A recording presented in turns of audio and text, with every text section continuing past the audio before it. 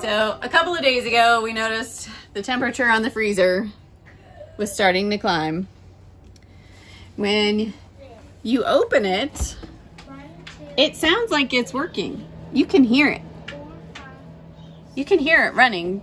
It feels cool, but you don't feel anything blowing here in the fan. So we saved our ice cream. Garrett and Carolyn have it over next door.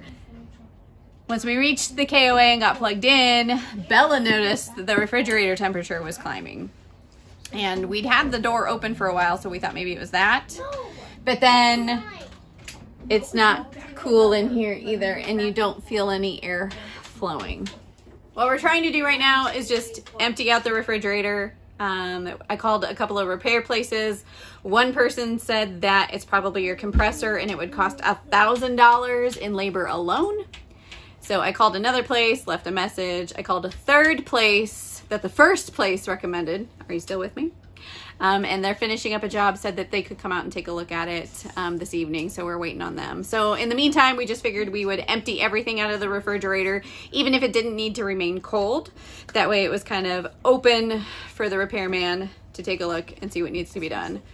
Fingers crossed we don't need a whole new refrigerator, because I'm pretty sure this thing is bolted in and I don't know how to unbolt it.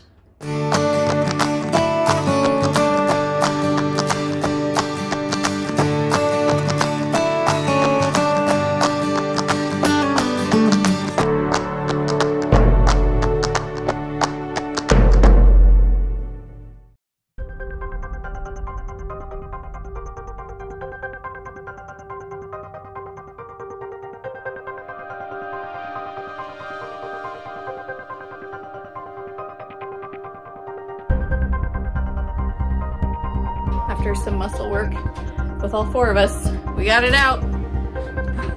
It was not the compressor. Well, it's not right.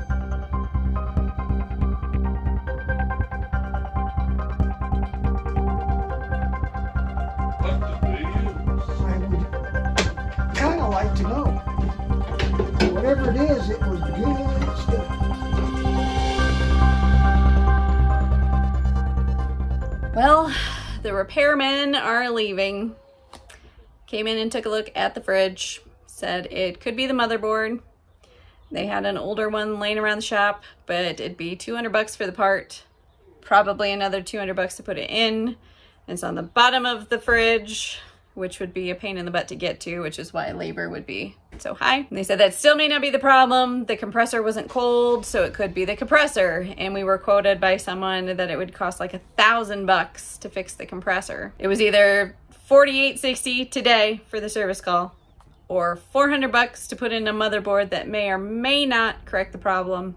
The fellow said that this particular model of refrigerator usually lasts about 5 or 6 years. He says it was a crappy model, so yes. Thanks, Jayco. And it says it was manufactured in June of 2016, although we've only had this rig for a couple of months shy of 3 years. It's like, do we sink a $400 investment into this and it still not work? Or do we just bite the bullet? I think we're gonna bite the bullet. Yep. Thank God for an emergency fund. And for great neighbors, great friends caravanning, who are making dinner right now while we kind of process everything. So I think we're gonna take a trip to Lowe's or the Home Depot and check out refrigerators. We might go with something smaller, save some space, because getting this out of here might be tricky. They took the doors off. We measured. We might have to take the fire extinguisher, the handlebar, and maybe Will's armoire door off to slide it through the hallway, and then pivot 90 degrees and tilt it and get it out the door. And then we got to get a new one in. That's where we are right now. Can always be worse.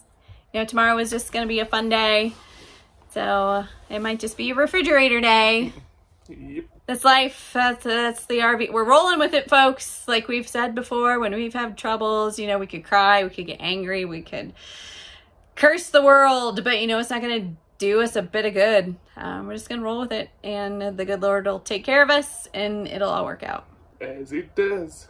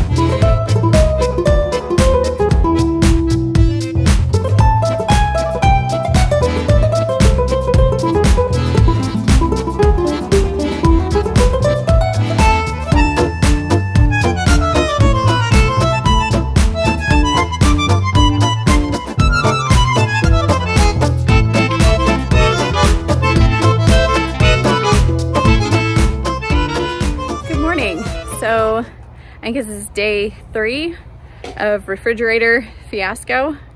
So as you can see by all of our fabulous footage, we tried to get the refrigerator out our RV door.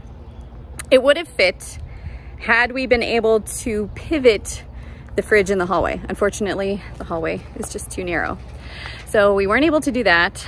So brainstorming different ideas, and aside from having a chainsaw to saw the bugger in half, we resorted to other measures, as you can tell.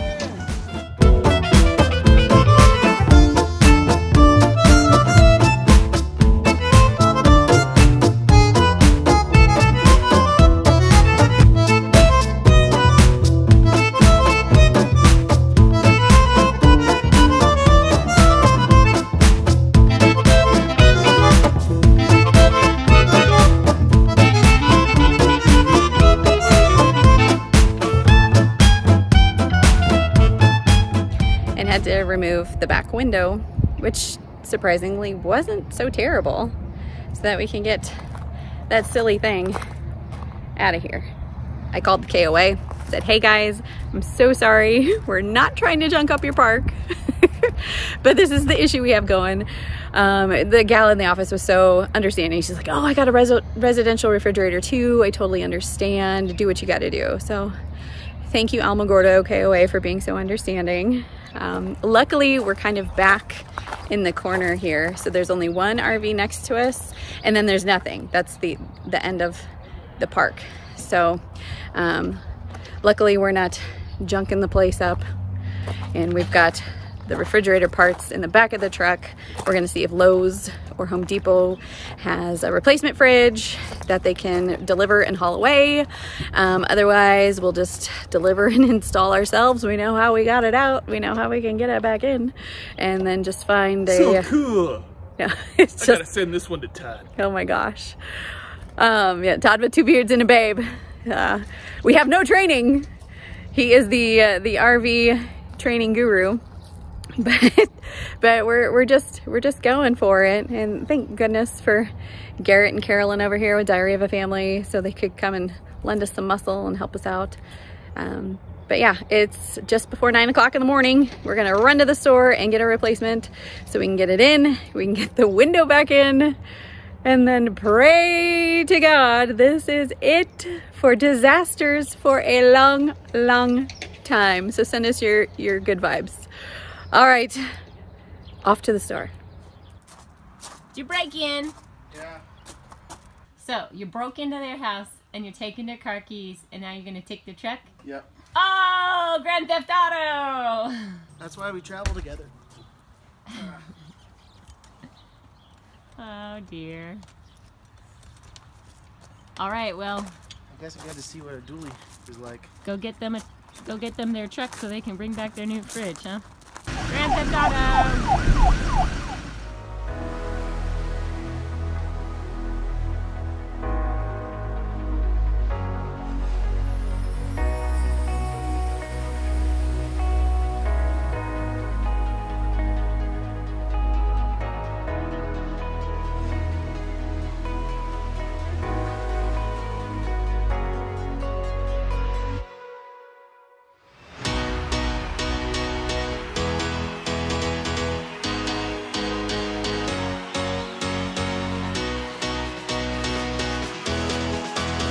All right, so you got all the weather stripping on there. That looks good.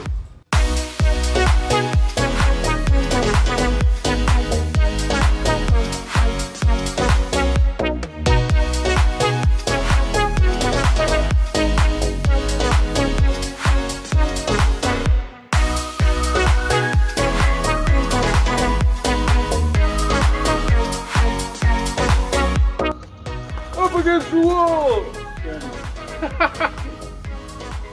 Now this is the shot. 10 minutes of this.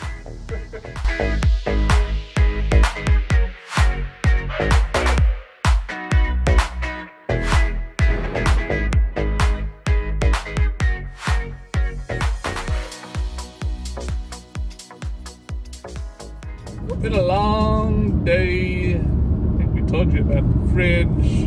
Today we worked on getting it out of the RV. We tried the door because we thought we could swing the corner and get it out of there. No dice.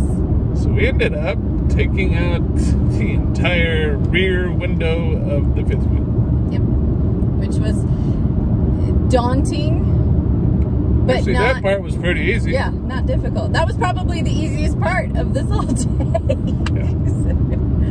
Ah.